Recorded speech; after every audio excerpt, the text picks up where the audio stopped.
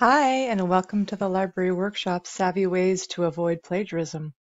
I'm Julie Cornett, one of the librarians, and I will be walking you through this presentation. The image I've used here on the title slide has an attribution underneath it, title, author, and how it is licensed. I made sure to locate an image that I was allowed to use, and I've given the author who took it credit. This is the basic premise of avoiding plagiarism. Giving credit where credit is due. Let's look at the Oxford English Dictionary definition of plagiarism: the action or practice of taking someone else's work, idea, etc., and passing it off as one's own. Literary theft. See how I've introduced the quote and then put the entry word in parentheses after the quote? This is called the parenthetical or in-text citation, and whether you use a direct quote or summarized an outside information source, you need to include an in-text citation, which then corresponds to the full citation on your works cited or reference page, like the example here at the bottom of the slide. Usually the in-text citation will have an author's last name. However, an entry from a dictionary like this has no listed author, so the entry word is used in the parenthetical citation. In this workshop, I offer you some savvy tips to avoid plagiarism. Don't procrastinate. Ask a librarian. Know when to use quotes versus paraphrase versus summary. Use library catalogs and databases. They cite the source for you. Bookmark the MLA and APA guides. Take Library C100 or Library C111. Plagiarism is literary theft, and there are steep penalties for committing plagiarism, whether it's intentional or not. Failing an assignment to suspension based on the severity and frequency. Aside from these fear-based reasons, however, avoiding plagiarism makes you look good. Giving credit to the outside sources you've used to write your paper proves that you've done your homework and that you are contributing to the scholarly conversation you're a part of as a college student. Here are some reasons why students plagiarize. How many of them can you relate to? Most students I work with admit to procrastinating, while others acknowledge that they lack the confidence to write research papers. Many are confused by MLA and APA citation formats as well. There is a lot of information on the web that is tantalizing to simply copy and paste into your paper.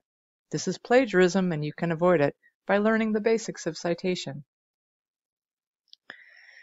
Plagiarism can be intentional, like buying a paper online and submitting it as your own, or copying a friend's paper, or even recycling one of your prior papers and submitting it as recent work for a current class. Plagiarism can also be unintentional.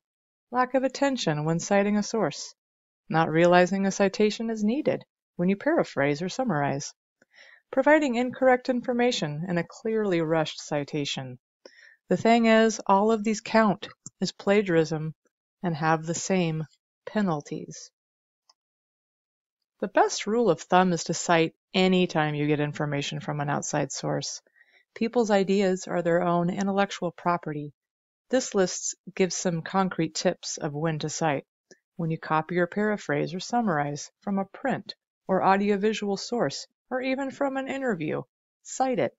Even using digital media, art, and data created by someone else, cite it.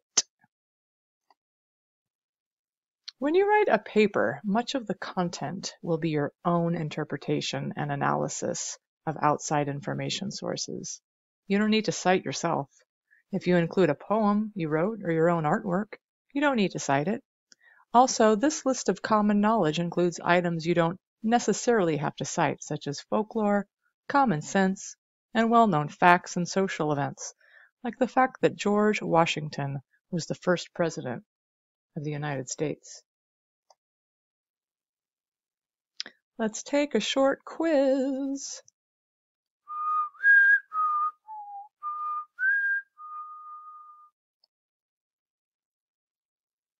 Okay, throughout this workshop, I've mentioned quotations, paraphrase, and summary. Differentiating between these will really help you avoid plagiarism. When you use information from outside sources to support your own arguments, you need to decide how you will present that information in your paper. Will you use the author's exact language, word for word? Will you summarize a long passage into a brief synopsis? Here are some tips to help you decide. Summary is when you shrink a large amount of information into your own main points.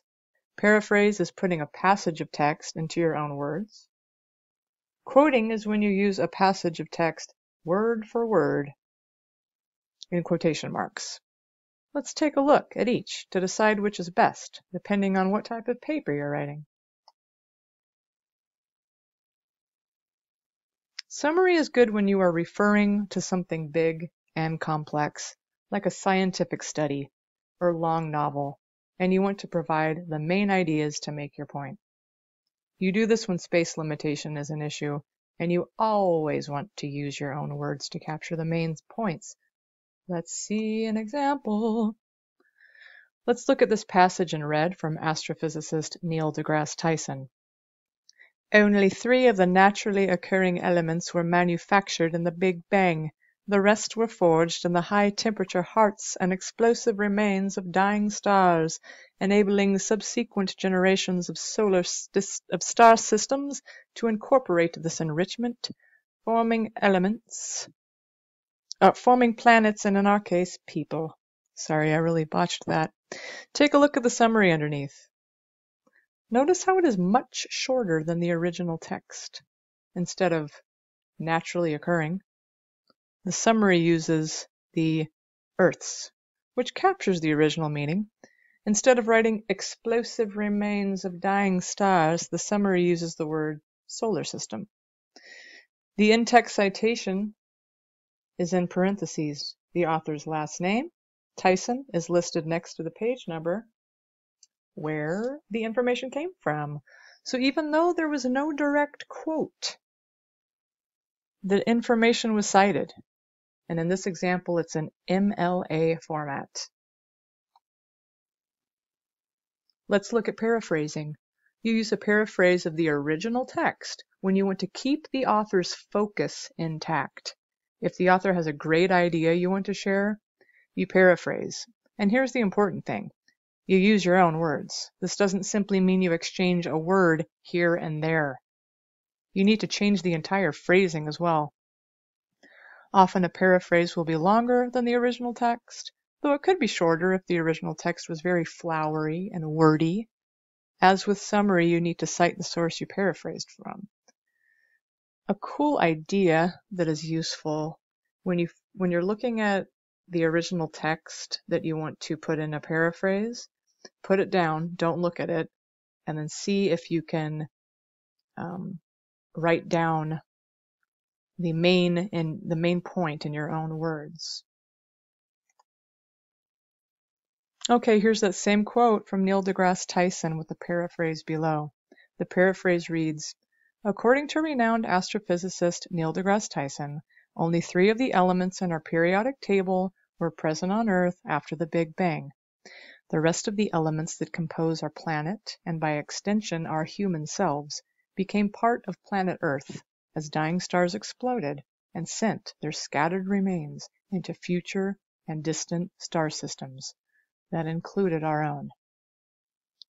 2:15 to 2:16.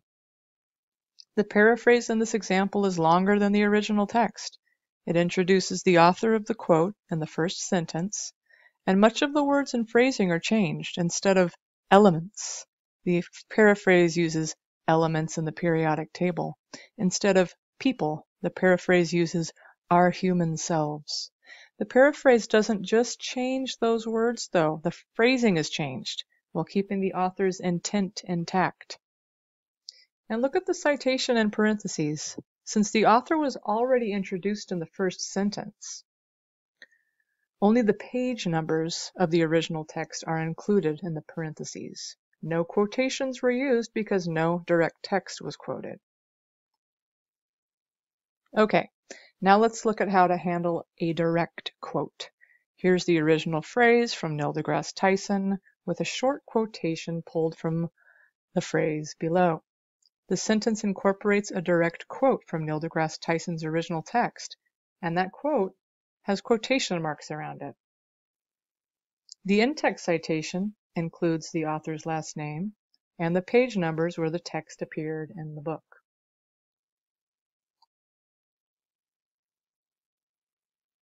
Quoting is a very common way to avoid plagiarism, but here are some tips. You should use quotations only when the exact wording is important to retain meaning, or you think it is important to use the author's original words in your paper. If you're writing a paper comparing two works of literature, you would probably include several direct quotes to point out use of language, for example. Some tips for using quotations. Don't overuse them and avoid long quotations when a short one will suffice. Always introduce and explain your quotations instead of dropping them in unexpectedly. Also, be sure you understand the quotation and don't misrepresent the author's opinion.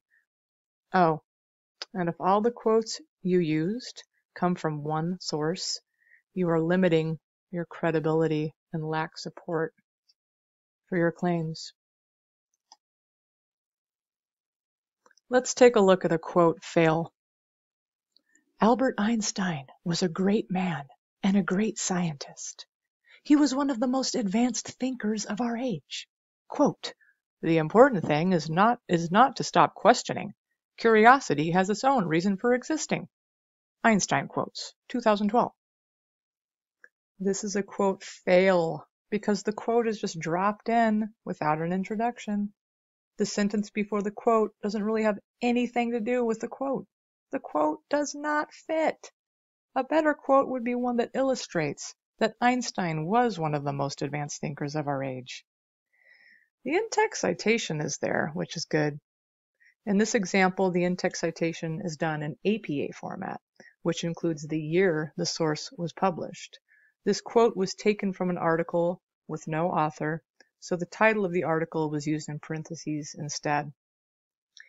And it doesn't appear to have a page number, which can sometimes happen, although you want to direct your reader to a page or paragraph or heading if you can.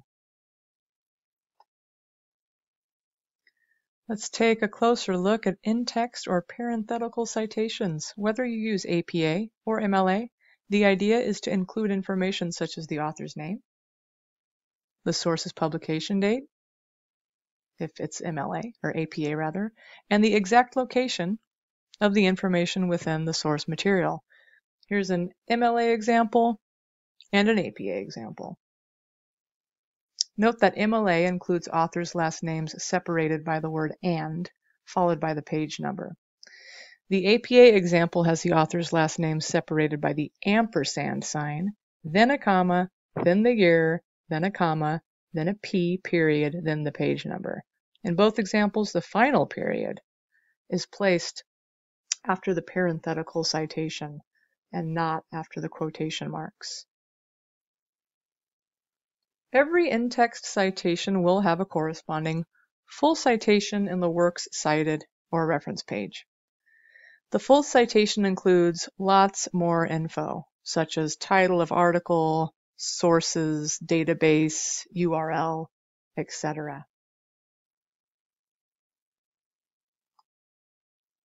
Students dread MLA and APA citation, so we've created some very handy guides located on the Cerro Coso Library website that you should bookmark. Go to www.cerrocoso.edu/library and click on the Citation Help MLA APA tab on the left navigation pane. There you will find comprehensive guides that show you how to do in-text citations and full citations, as well as how to format your paper. Paper templates are provided. Quick guides to print out and refer to are available. These guides can help you avoid plagiarism by covering all the different ways to cite all the many information sources you might use in your paper. So now you know some savvy tips for avoiding plagiarism. Aside from knowing how to cite sources and mastering summary, paraphrase, and quotations, here are a few other tips. Don't procrastinate. Start your research early and use our library databases. Did you know our catalog and databases have built-in citation generator? So when you find an article or an ebook, you can just click the Cite button and voila. Also, let me point out how to contact a librarian. On the library webpage, you can send and submit your questions to us via email or directly using a form. We're available for drop-in Zoom throughout the week. And you can chat 24/7 with us using our chat box. Our job is to help students locate and cite information for their papers, so please reach out to us for help. Lastly, we offer 2 classes, Library C100 and Library C111, that teach you how to master library research and citation, and also how to make sense of living in an information-saturated society. Okay, one more quiz, and then you are done.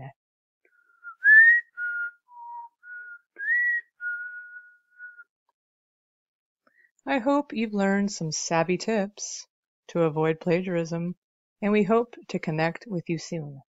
Contact us